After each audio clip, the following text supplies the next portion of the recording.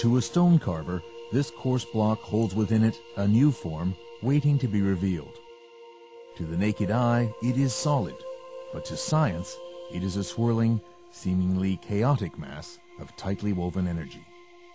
Both versions of reality are true, and both require highly trained minds, skilled hands, and the proper tools and workspace to bring their subjects to light.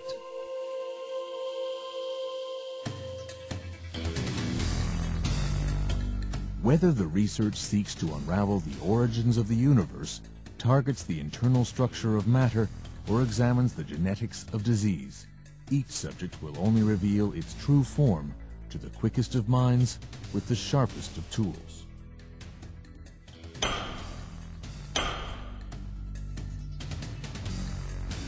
In research facilities across Canada, and now in international centres around the globe, the Canada Foundation for Innovation is providing access to the world-class research space and equipment that is the nexus of innovation.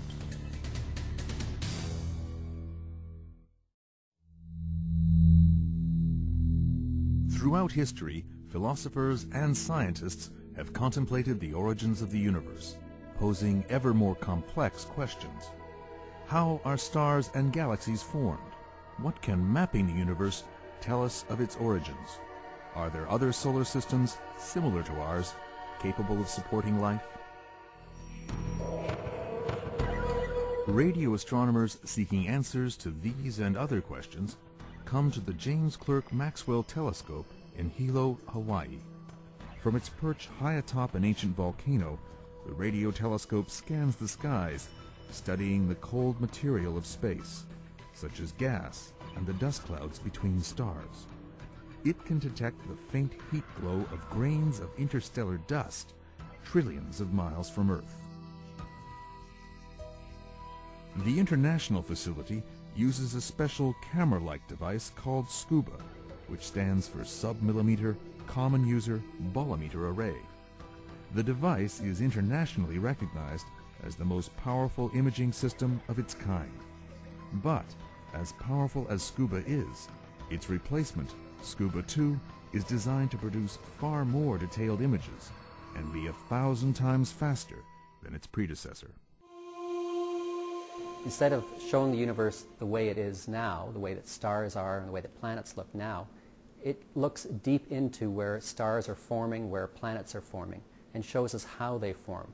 At these much longer wavelengths, normal telescopes don't work. They don't show us anything. The processes of star formation and planet formation are hidden, and you must observe those at much longer wavelengths to see anything. SCUBA 2 will be by far the best instrument to see these much longer wavelengths where creation is happening. SCUBA 2 will scan vast areas of the sky with unprecedented speed and detail.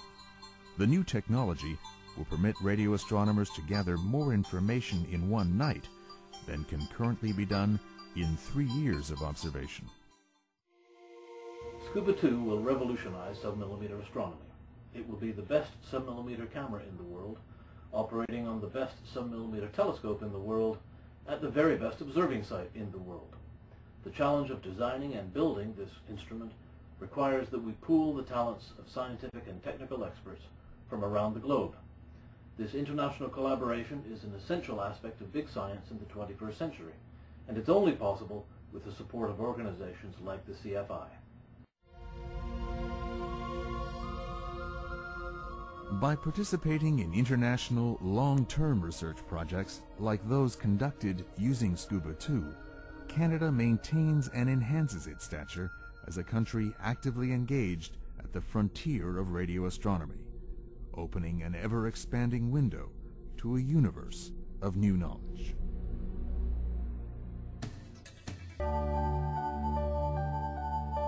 "80% of the world's seabed has never been explored in detail. In one corner of the ocean universe, our ability to gather information is about to change, thanks to an innovative international undersea network called NEPTUNE. Under the leadership of the University of Victoria, a 3,000-kilometer network of powered fiber optic cables will soon surround and cross the smallest of the dozen major plates that make up the planet's surface, the Juan de Fuca tectonic plate. Unlike research projects conducted by surface vessels, Neptune can provide continuous data and images from deep-sea observatories, each hosting an array of instruments. Real-time data and video will allow scientists, students, and the general public to gain a new understanding of processes in plate tectonics, earthquakes, and tsunamis, the complex life cycles of marine life, and their response to climate change. The expanding databank will support research, education, and the formulation of public policy. Our Project Neptune is truly going to revolutionize the Earth sciences. It will bring power and the internet to large areas of the seafloor. It will allow us to gather data and to interrogate the many processes that occur in the deep ocean for a period of about 30 years. The information flowing back to us will be stored in a data bank for which Canada will be primarily responsible, and this in turn will allow researchers to ask new questions. It will provide a huge resource for educators and public outreach, and it will help in the development of important public policy, for example, like managing our fisheries. Leading the way to Neptune are the smaller Mars and Venus networks. Using powered fiber optic cables and sensors, they will test and establish the working principles of Neptune. All three networks will employ autonomous underwater vehicles, which will explore and sample the ocean floor and water column unfettered by cables from the surface. These robots will gather and relay data on tsunamis, storms, fish migrations, and other events as they happen. Neptune's most significant contribution will be to make the last frontier on Earth, the deep sea, accessible to a global community of scientists, educators, and the general public. Together, we'll explore and hopefully answer questions like, how do marine mammals function in their own native habitat?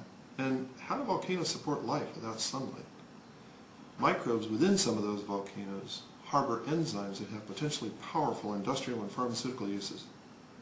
It's my opinion that Neptune will launch an entire new era of exploration on our planet.